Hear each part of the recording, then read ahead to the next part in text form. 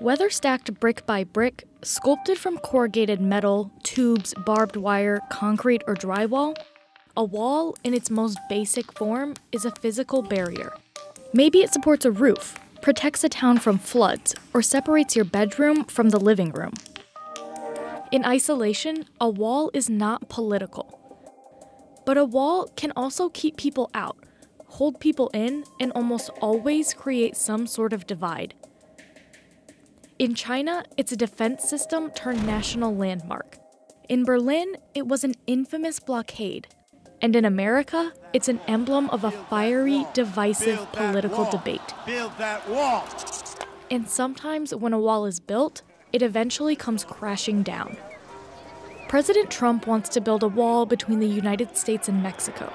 But what will it really accomplish? Wall is only going to succeed at its purpose as long as there is the political will to continue to guard it. We have to be very, very strong on the border. Border security to the people of our country. Very important. This is what some of the most famous walls in history can tell us about the U.S. Mexico border today. The history of walls can be traced back roughly 12,000 years. And in the beginning, they weren't nearly as socially divisive as they are now. For most of history, walls were not controversial at all. A city was a community with walls. The belief that well-marked boundaries reduced conflict was more or less universal and arguably innate, given the tendency even of animals to mark their own territories. Territory. It's at the core of so many walls in history. In a territorial dispute, even Wall Street got its name from, yes, a wall. It was originally built by the Dutch to protect themselves from British colonists and keep Native Americans out. The financial district has earned a reputation of vast wealth, the center of capitalism. It's become a symbol of a system that's created more wealth than the world has ever seen. But it's also earned a reputation of exploitation, deepening the divide between the haves and the have-nots. That's been ingrained in the area from its very inception. In 1644, Governor Peter Stuyvesant ordered his citizens to build a wooden barricade on the northern edge of the New Amsterdam settlement. A few years later, the Peachtree War broke out between the Dutch and Native Americans, and Stuyvesant ordered an expansion of the wall to defend against future attacks. It worked for a while, but then the British came by boat through the southern end of the colony, took the land, and named it New York. The wall itself was taken down by the end of the century, but the name stuck. In 1711, Wall Street was turned into the city's official market for a very valuable resource at the time: slave labor. And that is something that's weaved through many walls of the past, no matter how emblematic they may be. Today, you'll find one of the most iconic, grandiose walls ever built, swarming with tour groups, selfie sticks, and even shopping malls. People marvel at its sheer scale, which took a lot of human power to build. Generations upon generations of Chinese peasants were dragged from their homes and then dragooned into these forced labor crews and required to build these walls. And if they survived the very difficult construction of these walls, they were required to live by the walls in these desolate frontier zones. Roughly 650 years ago, the massive project was ordered by the Ming Dynasty to prevent invasions, protect the Silk Road, and preserve its culture. Some say the building process began around 200 BC, though most of that isn't standing today. From 1368 to 1644, the Great Wall was the world's largest military structure. And it's so extensive, there's no definitive record of how long it is or how much it would cost to build something like that today. People estimate its length is anywhere from 5,000 to 30,000 miles, and something of that magnitude would obviously cost tens of billions of dollars or more. These days, tourists flock to the landmark because of its almost unthinkable size. It's a very different attraction from this next wall, the DMZ. The demilitarized zone between North and South Korea is no historical emblem. To this day, it's used as a physical barrier to keep people from leaving. And it stands a tangible symbol of the separation of governments, cultures, and families who once lived together. To us, we think of it as a symbol of this military conflict. For Koreans, it's a symbol of the division of their country. The DMZ stretches roughly 150 miles long and has divided communist North Korea from its southern counterpart since an armistice was signed during the Korean War in 1953. The zone itself incorporates land from both sides of the territory line, and it's decorated with barbed wire fences, abandoned bridges, tunnels, guard posts, highly trained army squads, and artillery units. These are two countries that in 70 years of division have just gone completely different directions in terms of their economies. You can't see it, to be honest, at the DMZ.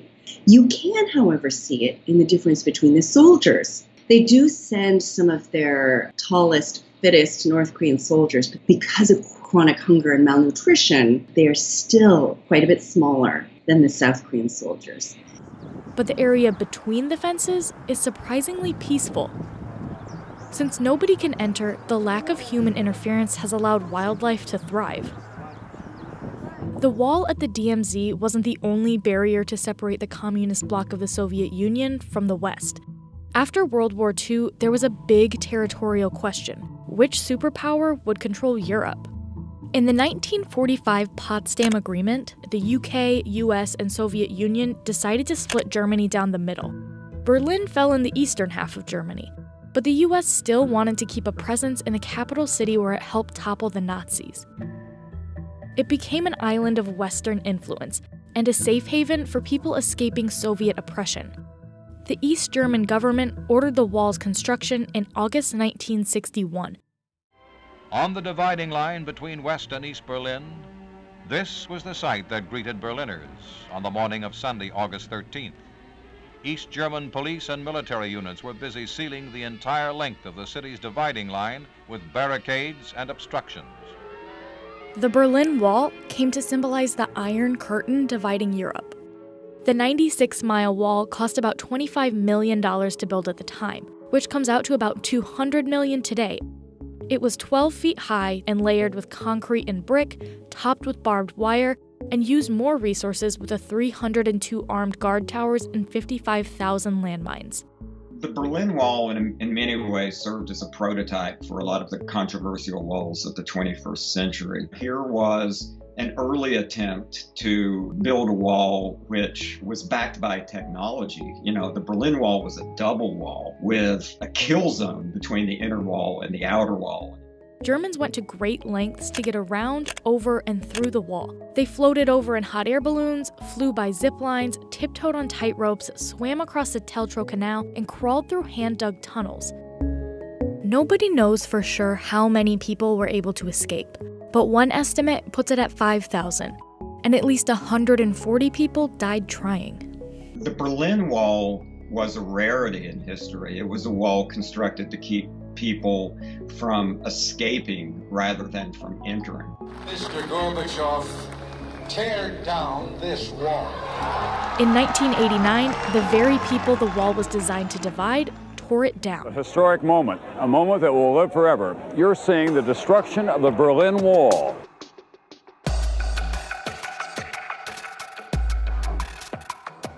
The next year, the region was reunified as the Federal Republic of Germany. And today, on the last remnants of the wall, you'll find a stretch of murals. It's art that's a symbol of the explosion of creativity and self-expression, a privilege that generations of people in East Berlin were deprived of. Today, there are new walls popping up all over the world. Norway, Hungary, Thailand, and more countries are turning national boundaries, once imaginary lines on a map, into tangible physical barriers to stop the flow of immigration and combat cross-border crime. And then there's the West Bank Wall. The West Bank is a complex, controversial area of land. In 1967, with tensions high, a war that lasted only 6 days left Israel with control over more land in the region. When it came to the West Bank, Israelis started building homes. Now, nearly 500,000 Israelis live in the West Bank in what are referred to as settlements. And there is still a lot of tension. There are 3 million Palestinians that also live there today. Israelis see it as an important religious land, but Palestinians see the Israelis' presence as an invasion of theirs. In 2000, an Israeli leader visited the Temple Mount, a holy area for both Muslims and Jews. Just after, there was a Palestinian uprising called the Second Intifada, and the Israeli government started constructing a wall 2 years later at the height of the conflict. From 2000 to 2005, nearly 1,000 Israelis and more than 3,000 Palestinians were killed. While there have been other clashes since, the death toll on both sides has significantly decreased since 2002. Certainly, Israelis credit it with increased safety in Israel and in the territories. The barrier stretches roughly 400 miles and costs $1.6 million per mile. First, it was a combination of earthen ramparts or trenches, in some places, concrete wall. It also involved about 680 various roadblocks, which in 2018 are now about 705 permanent roadblocks. The two sides don't even use the same words to describe the structure. Israelis call it an anti-terrorism obstacle, while Palestinians call it an apartheid wall. I've traveled back and forth between the wall in Bethlehem and the West Bank and Israel, and there's a lot of graffiti on the Palestinian side of the wall, and some of it highly controversial, but interestingly, a lot of it in English, which says that the Palestinians are trying to communicate to the United States what the wall means for them. Halfway across the world, the United States is debating a multi-billion-dollar extension for a 1,900-mile-long wall of its own. These prototypes made from concrete, tubing, and metal are standing along the border right now. They're not protecting a community from natural disasters. These walls are made to block the flow of people and drugs. It's a proposed solution for a problem that some say just isn't that urgent. There's been a radical shift in why walls are being built. Border walls nowadays would not be effective as a deterrent to military invasion. In a world of artillery and airplanes, a wall isn't going to do much. In March 2017, Customs and Border Patrol asked for design submissions with a pleasing color and texture on the north side of the barrier. This wall is a lightning rod for controversy among politicians, academics, and probably your family dinner table. But there's another set of people that don't agree on what the southern border should look like. And they have a pretty significant say in the future of the wall: architects. To some, it's just another job.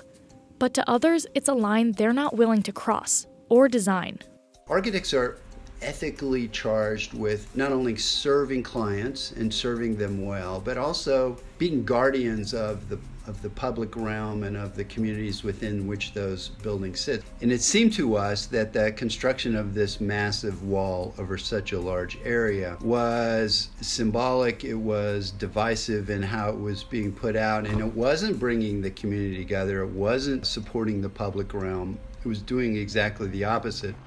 The U.S. Mexico border isn't the first wall to stoke fear about what lies on the other side, and it won't be the last. But looking back at other famous walls in history, it makes me wonder how this time will be remembered. I don't think it'll be remembered 50 or 100 years from now, to be honest. We tend to overrate our own importance historically, but when you study ancient history, not many things are remembered 50 or 100, and certainly not 1,000 years later. Of course, that all depends on if the wall is actually built.